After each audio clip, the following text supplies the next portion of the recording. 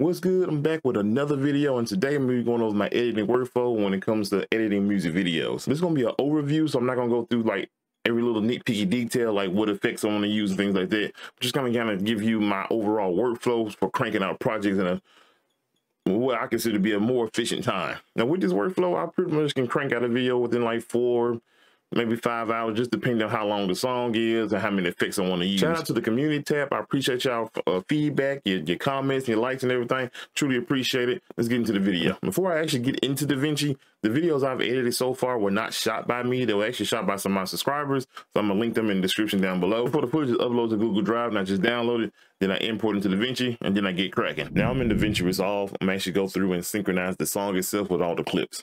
You see all the clips here. I'm gonna hit Control A. Then I'm gonna right click, go down to auto sync audio. I'm gonna do a bass off waveform.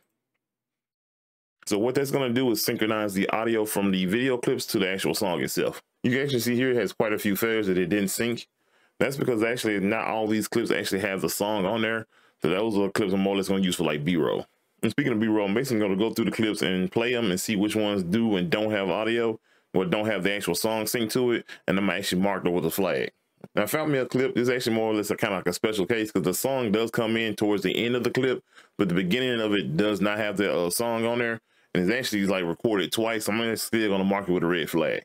Now to mark it with a flag, go on right click and then just go down to flags. Up, right click, go down to flags, and I just choose red. Now the color doesn't matter, just my own little personal system. I just use a red flag. You can mark it with any color. Now that I got the clips without the song synced to it, marked with a flag, I'm gonna go through now and change the clip color of all the clips that do have the song on it. So I'm going here and right click and go to clip color and change it to orange.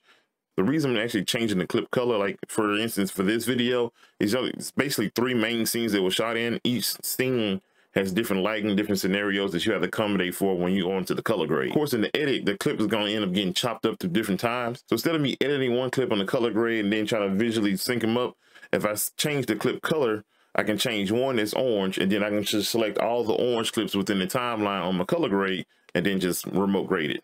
I got quite a few clips here, so I'm not going to go through the whole thing. I'm not trying to actually edit out the full video, but you get the idea. All of them are actually color graded. Well, not color graded, but color coded now.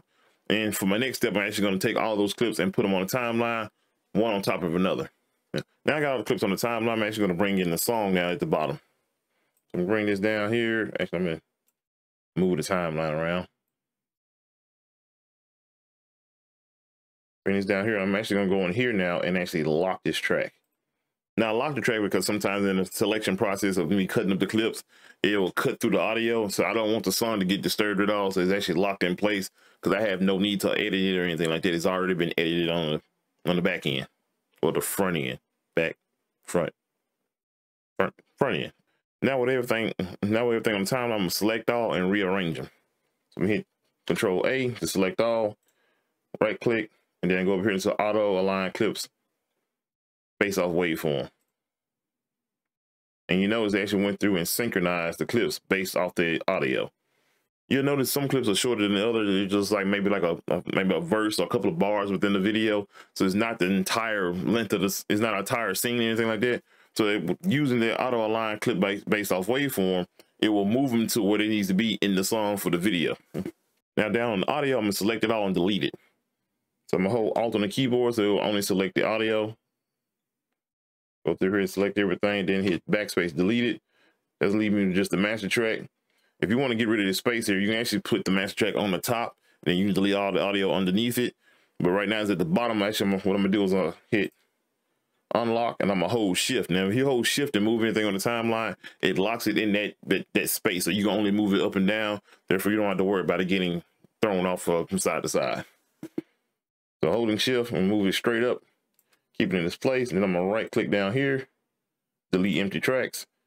I get rid of that space here. I'm gonna lock this back in. Then I move this back down, and now I have all this space here I can play with as far as my editing. Now this next part is the most time consuming. I'm basically gonna go through and chop up the clips and basically lay out the entire video. When it comes to choosing what clips I want to use, I'm more or less just kind of go with the flow of the song. Really, I more or less kind of fill out the song. I might actually go through and like scrub through the footage, especially like the ones that's like a full scene. If you use the keyboard shortcuts J, K, and L, it allow you to scrub through the footage real quick. So I kind of like get a visual of it, see what parts I do and don't want to use. From there, I more or less chop up the clip based off like the song, like maybe the beat or the lyrics. And in particular with a hip hop video, if you finish a bar, I want the next scene to be I want the next bar to be in the next scene. Or if it's some high energy, you probably have the clips kind of jump around a lot. If it's some more mellow, you might want to stick to a scene for a little bit longer than another scene, just kind of depending on what story you're trying to tell. And during this process, I have all the clips on my timeline. I basically use the shortcut key H and D to kind of basically cut and disable. By default, H is actually not a key, it's actually a shortcut for anything. This is one I set up myself. Of course, you can go up here to DaVinci Resolve, keyboard customizations, go over to the search bar and type in split. And right here where it says timeline, got split clip. By default, that's actually empty. I put in H. Of course, again, you can use any key you want. So basically going through the footage. If I say, actually, I'm gonna mute the song. If I'm going through the footage and I say, oh, I want to use that particular scene, I'll just hit H on the keyboard to split it. And then the part after it, I will hit D on the keyboard to disable. And that will actually allow my next clip under it to be visible. If I want to use that, I'll go with that, hit split. Yeah, hit the split.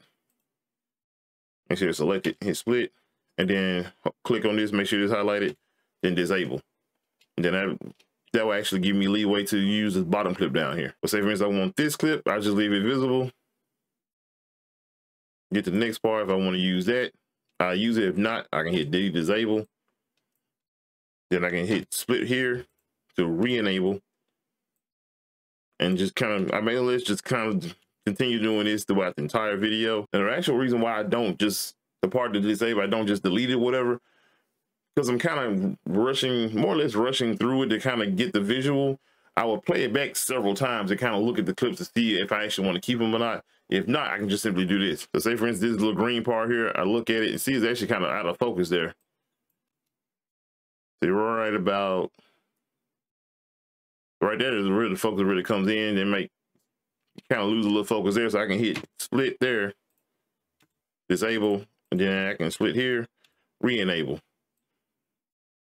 And if I want to stretch it out or reduce or anything like that, the footage is there. It's on the timeline. I don't have to worry about going back into the media pool, try to pull it back out. And also it maintains the synchronization because I synced it in the beginning. As far as using J, K, and L, basically the L will play it normal speed, and the more you hit it, you get the little indicator here to speed up the playback. Then if you hit K, it will actually stop it. And if you hit J, it reverse it, and you can continuously hit that key to speed up the playback, well, the reverse playback. Once again, that allows you to scrub through the footage real quick without having to sit there and just kind of look at every little beat. Just kind of get an overall view of it. So I will continue to actually hit H and D and basically split and disable clips throughout the entire song. I'll play it back a couple of times, see what clips I want to change, if there are any clips I want to change. And also I'll go back in the media pool, pull my my red flag clips. If I want to get like a little B-roll in between, like a scene, or maybe use it for like some special effects or footage or something like that, I have those clips in the media pool. And once I got the whole video laid out as far as the story I'm trying to tell visually in a way, I'll then go back and add effects. As far as effects I use, I more or less kind of tailor it to the song itself. If it's some kind of lyric like dealing with money, I might try to throw like a money effect in, just kind of fill out the song. Other than that, I can more or less like throw in some transitions, especially if it's one scene or a couple of scenes I've been using for like the first part of the footage.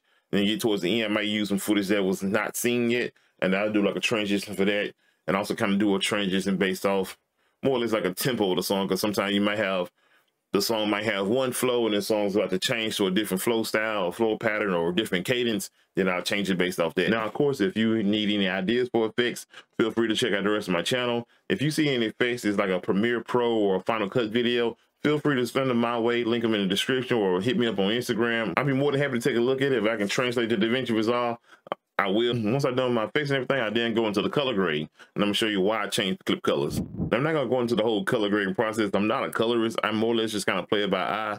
Now, this footage here is actually shot on Blackmagic cameras. So this here, I more or less add a LUT to it and kind of just tweak kind of like the settings as far as like the saturation and stuff. Now, when it comes to the color grading, because of the way I have the clips set on or stacked on top of one another, it can make it a little tricky, but I've gotten used to it, so I kind of understand what's going on. But But more or less, I go up here and cut on timeline, and I can see the color of the timeline or the clips here in the display. You also can cut on clips, and then you got the little marker here to indicate the color, so I know which ones that I'm actually color grading or what have you. Now this here is more like a toss-up. It's a mixture. Some of these clips are actually color graded in camera. I can still tweak those a little bit, and the rest of them are shot raw, and those are the main ones I want to focus on. Now once I'm done color grading no particular scene, I can go through and match that color throughout the timeline. So looking at the clips here, and just go up here and hold control on the keyboard and select the other clips that have the same color indicated by this little marker here or this little dot here. Then I go back to my original clip that I color graded, which you can tell which one is color graded by looking at this little box here, the number.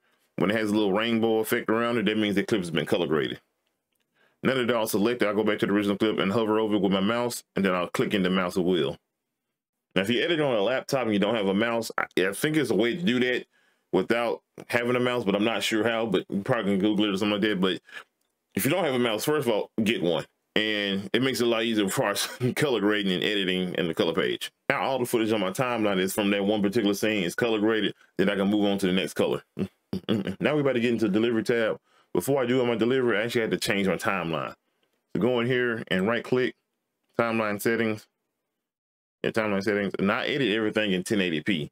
This footage here is actually 6K. Like I said, it's coming from a Blackmagic Raw 6K, but I actually edit it in 1080p. I go here, uncheck project settings. I'm gonna deliver it in 4K though. So I'm gonna drop it down here to 4K and click OK. Now we're in delivery tab. These are the settings I use for uploading to YouTube. So I'm gonna use QuickTime, H.265. Now 265, I think you can only use if you're using the studio version. So far, everything I've gone over so far can be using the free version, but I think .265 can only be used in studio, so you can use .264. I have a NVIDIA graphics card, so I'm gonna use that far as the rendering, and I'm also check network optimization. Of course, it's in 4K, 24 frames a second. 24 FPS is, of course, is the standard Hollywood cinema footage. I think across in the UK, across the pond, as they call it, it's 25. So you can change the frame rate, whatever you want, but the standard is pretty much 24. FPS. 24 FPS is, of course, or alternatively 23.976. As far as quality, usually automatically it's checked by default. I usually change it to restricted, and I type in 80,000, actually a little bit overkill. I just leave it at that for pretty much all my projects. It makes your folder a little bit bigger, but also helps when you upload to YouTube, it counterbalances the compression. Encoding profile, change it from main to main 10. They're basically gonna give you a 10-bit render, again, helping maintain the color and fight back against the compression of YouTube. I'm gonna go down here into advanced settings, and I'm gonna drop down to gamma tag, change from same as project to Rec 709A. And the reason for that, from what I was told, that doing so will actually help with playback on Apple devices, because the display they use is different from standard Windows and other displays.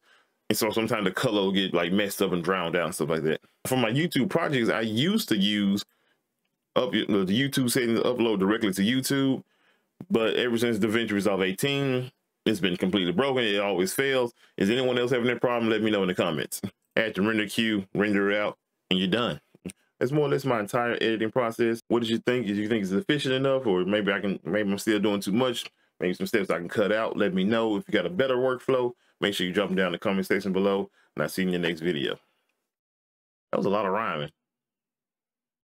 Yeah, that was workflow, video. See y'all next time.